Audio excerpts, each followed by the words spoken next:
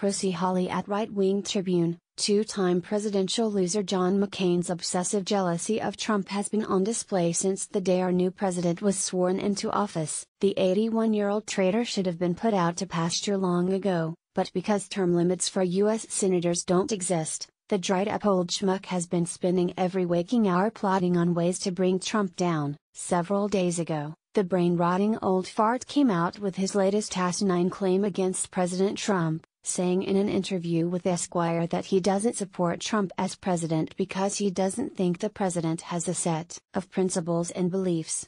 But just days after McCain decided to throw mud at Trump from his ivory tower, a disturbing skeleton from McCain's past is now starting to emerge, proving who really lacks principles in Washington, D.C. The past several months have been ridden with scandals surrounding many well-known liberals. We learned that Al Franken and Harvey Weinstein heavily abused women for decades. Matt Lauer of The Today Show was fired from the network, as disgusting details surfaced about how he'd routinely turn his office into a lair, and had a secret button under his desk installed so he could lock the doors from the inside. Now it appears as though John McCain is the latest creep to join these Yule perverts, at the same time that McCain hypocritically called for Roy Moore to exit Alabama's U.S. When it comes to John McCain's decisions, we've learned from his past antics that he's always out for himself and he has little regard for his own political party, his family, or his constituents.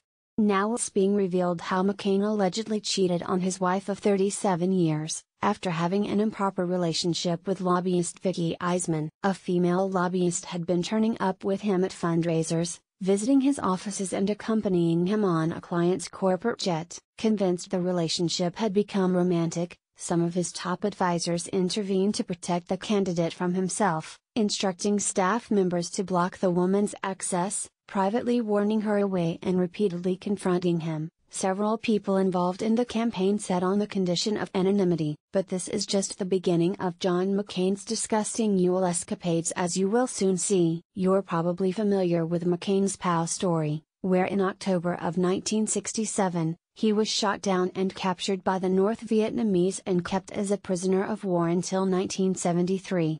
McCain would use his POW story and veteran status to rise to political prominence, where his image as a Vietnam War hero would go on to propel him to be elected as a United States Senator. But the real story is about John McCain's first wife Carol, who toiled and waited for 6 years in torment, not knowing if her husband would ever return home. As John McCain was held in captivity, his wife Carol was involved in a terrible car crash that left her disfigured and wheelchair-bound, where she put on a considerable amount of weight. But John McCain would soon discard his first wife like a piece of trash, disgusted with how she now looked.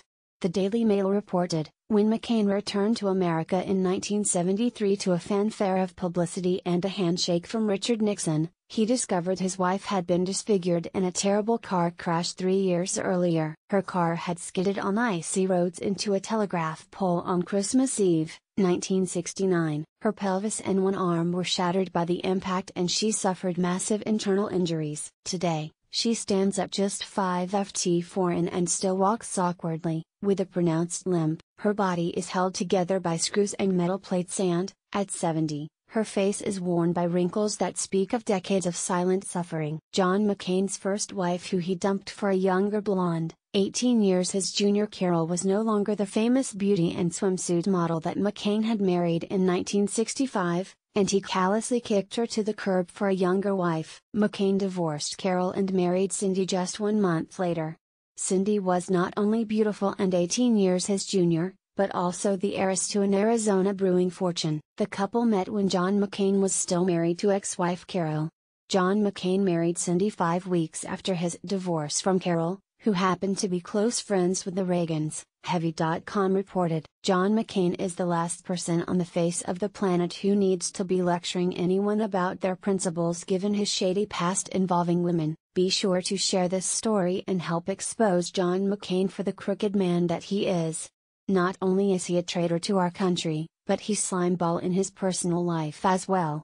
Trigger warning: Prissy Holly is a conservative journalist, professional she tea starter and disgruntled military vet who is very outspoken and doesn't give a flying crap about your feelings when exposing the truth. If you want your daily dose of news delivered in the most politically incorrect way as possible, make sure you follow Prissy here. Be sure to follow us on Nation in Distress and America's Freedom Fighters on Facebook.